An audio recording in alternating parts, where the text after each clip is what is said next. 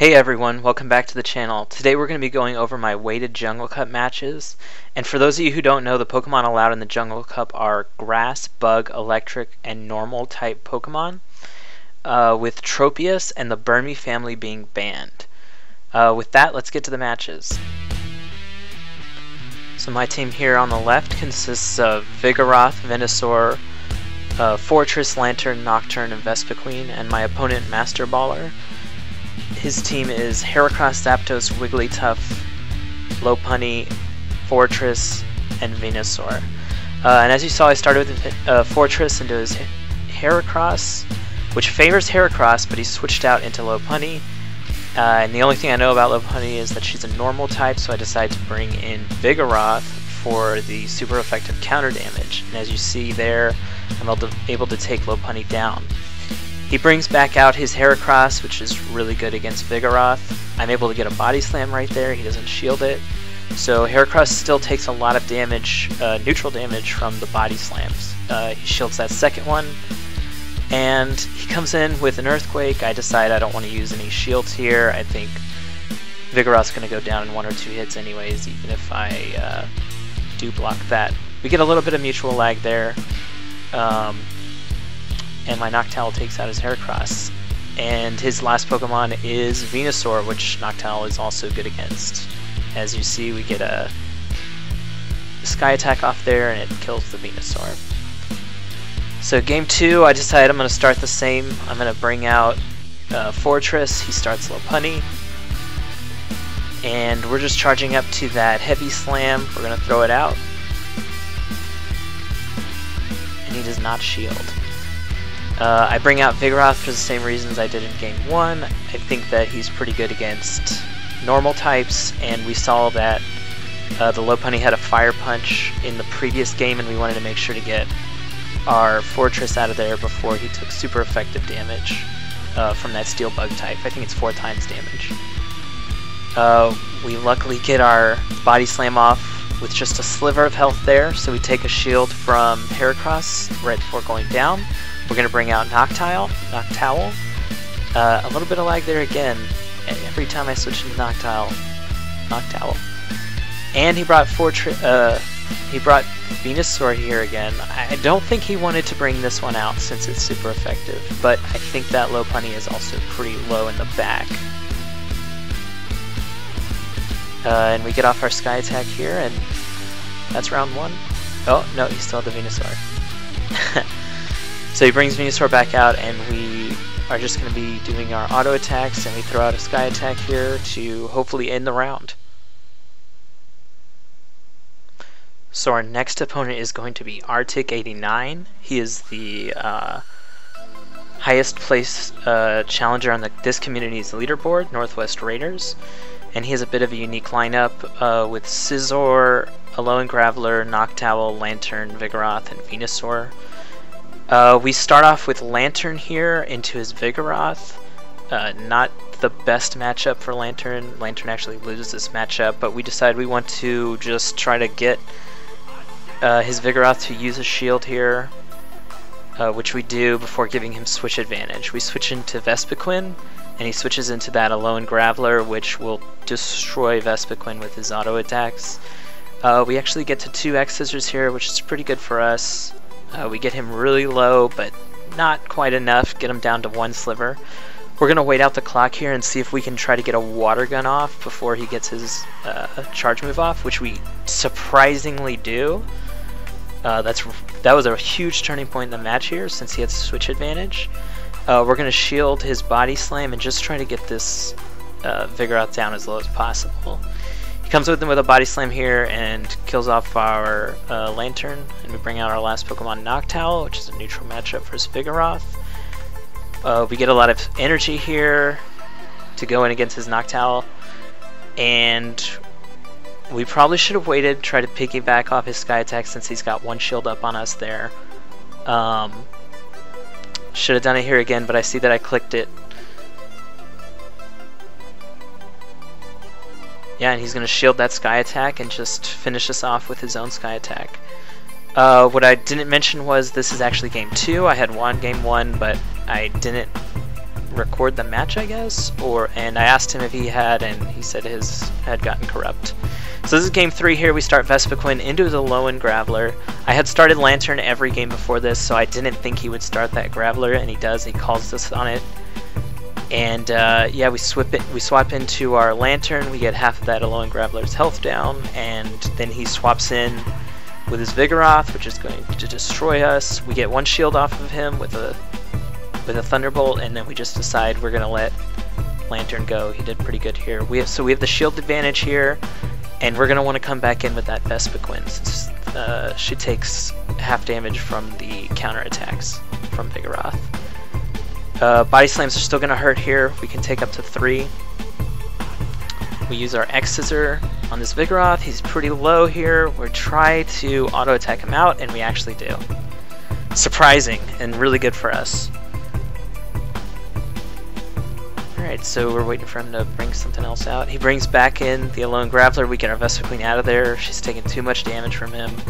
And we want to preserve our Vigoroth as much as possible here since our Vespiquen is really low. We're going to need this Pokemon to be really high. He brings out the Noctowl, so we have a slightly better matchup against Noctowl. And we just start spamming those Body Slams. Body Slam is such a fast charge move to get charged up. We're able to get 2 off. We're going to shield everything because if Noctowl ever gets to Vespiquen, he's just going to do too much damage. Alright, he shields and gets a wing attack off here. It's going to KO Vigoroth, and we just are spamming our auto attack because we know we're going to need that X-Scissor for the Lowen Graveler in the back. We actually get it off before he gets off the 1 auto attack, and we finish him off. What a crazy game. Alright, our 3rd match here is against Drew Zillakilla. He's got Heracross, Noctowl, Lantern, Vigoroth, a Lowen Graveler, and Venusaur.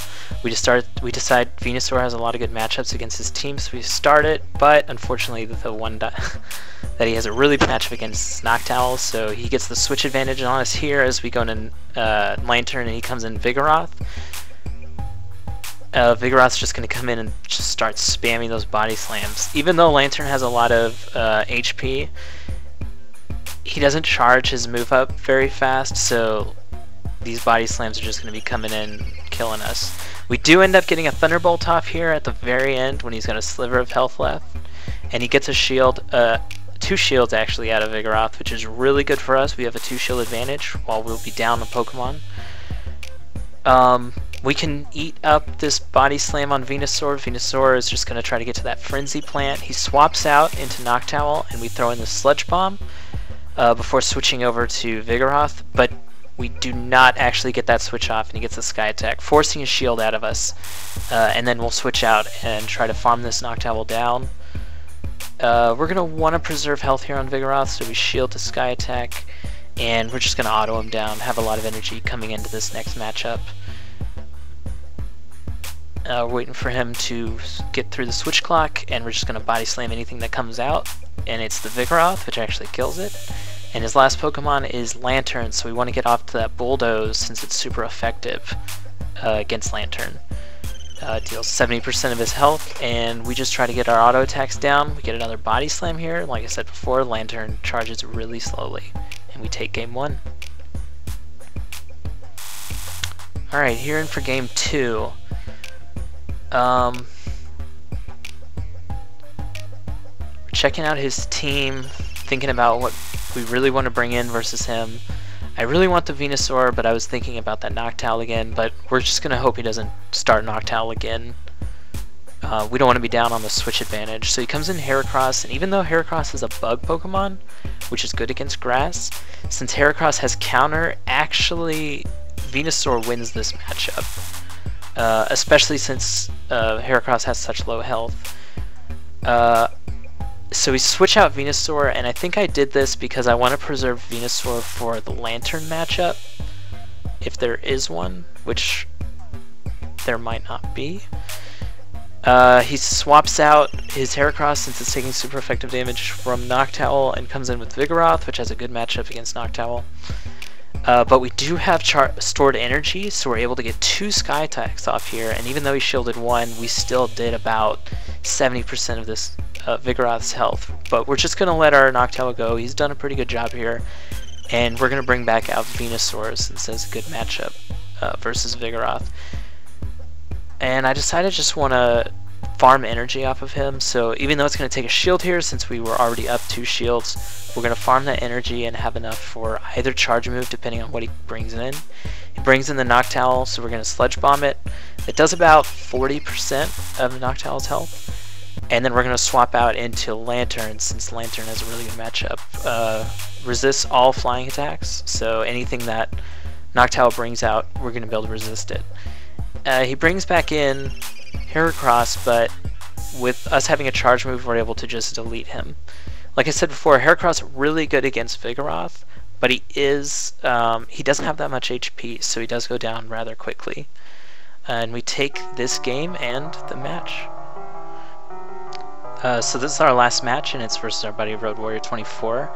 And if you notice, his team comp is pretty similar to ours, except he's got Wigglytuff instead of Vespiquen, and this is actually game 2. We won game 1. Neither of us had the recording, I guess. And we start off Fortress the same as we did round 1, except he had started Wigglytuff in round 1. This time he brought in Noctowl, which this comp that I created for this last game was weak against a flying type, so our actual only flying counter is Vigoroth, which isn't really a counter, but he is better against Noctowl. He brings in Wigglytuff. We try to get the 2 body slams in a row off to cancel his auto attack and give us an advantage. He does shield 1, and he's going to be able to charm down our Vigoroth. So we're going to want to bring in Fortress and farm up a little bit off of this Wigglytuff, since he resists all of Wigglytuff's movesets. We're just going to come in here, auto attack him down, get some energy for Heavy Slam or an Earthquake, depending on what he brings out. He brings back in Noctowl. In the back I have Venusaur, so what I decided was I'm going to use all of my resources on this Fortress, since he's got a better matchup against Noctowl, and just try to get this Noctowl out because he's going to give me problems. We get the shield off of him with our Heavy Slam. We use our second shield on his other Wing Sky attack, and we get to a second Heavy Slam to bring this Noctowl down. And the last thing he's got in the back is Vigoroth, which Venusaur is good against, but Vigoroth does have an energy advantage here. So we're going to have to watch out for the second Body Slam, as it will KO us. We do get to our Frenzy Plant in time, and we are able to destroy the Vigoroth. He showed me his screen afterwards, and he did have a charge move available, but we ended up having CMP for that match.